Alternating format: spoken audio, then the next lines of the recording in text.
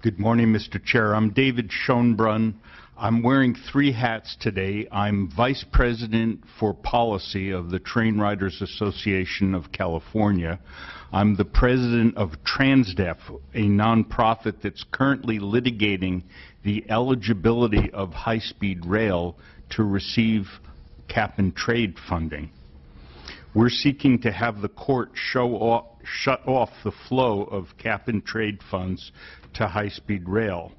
And I'm a member of the legal team that fought the lawsuits that were recently before the court in Sacramento.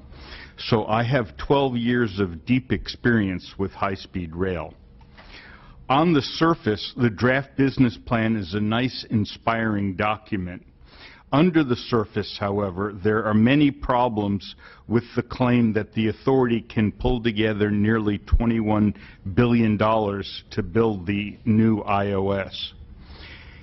First, even though the legislature appropriated bond funding for the bookends, that money cannot be spent on construction.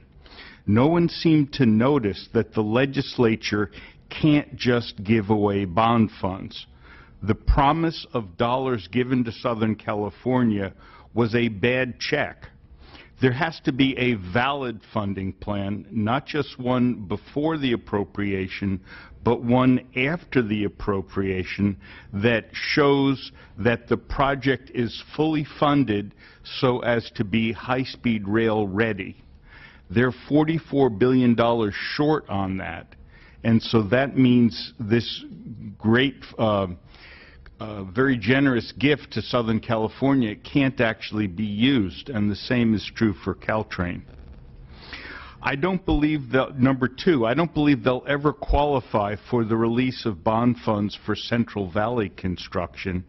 This plan is not a credible demonstration of the full funding of the IOS. Without full funding, no money for construction.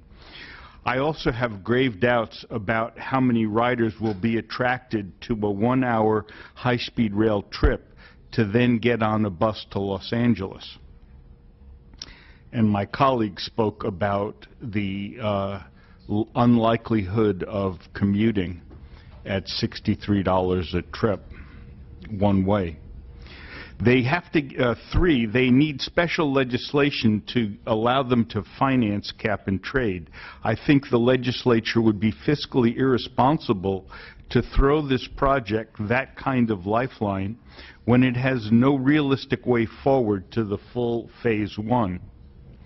4, cap and trade revenues from 2025 to 2050 are very speculative.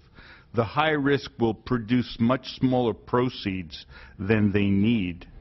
5, we are suing to prevent cap and trade from going to high-speed rail. We have evidence that the project will increase greenhouse gases rather than reduce them. A win in court would shut down the project by cutting off its funding. 6, it makes no sense to use the GHG reduction fund to build something that won't reduce GHGs for a long time to come. The urgent need for emissions reduction is now, when it really counts, and not in 20 years. 7, they're dreaming if they seriously think the feds will pony up more money. And 8, where does all the money come from for the rest of phase one? It certainly isn't from the monetizing of cash flows. This problem is the inevitable result of decisions that go all the way back to the early days of the authority. The new business plan talks a lot about bringing in the private sector early in the design process. That's also what the peer review group recommended, but that's not what was done. The private sector was not brought in for the most critical part of the design, selecting the route. The reason there is no private money in this project now is because the route is a money loser. No one from industry says that out loud because it would be impolitic. Without the enthusiastic involvement of private capital, there can't be a realistic plan to build an entire system. High-speed rail in California can be a viable money-making business. I'm a transit advocate. I'm a high-speed rail advocate. I'm profoundly opposed to this specific project. The thing is, this is not a money-making business when the route came out of political deal-making rather than designed by private transportation-oriented companies.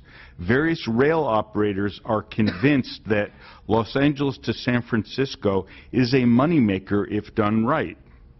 I personally was present at the dress rehearsal of a presentation by a rail operator that was willing to build the entire Los Angeles to San Francisco system and had an investment banker ready to go. Their one condition was that they picked the route. They were turned down flat. The fact that you've never heard this discussed publicly says a lot about motivations. The authority has pretty much admitted in this draft plan that they have no way to build to Southern California.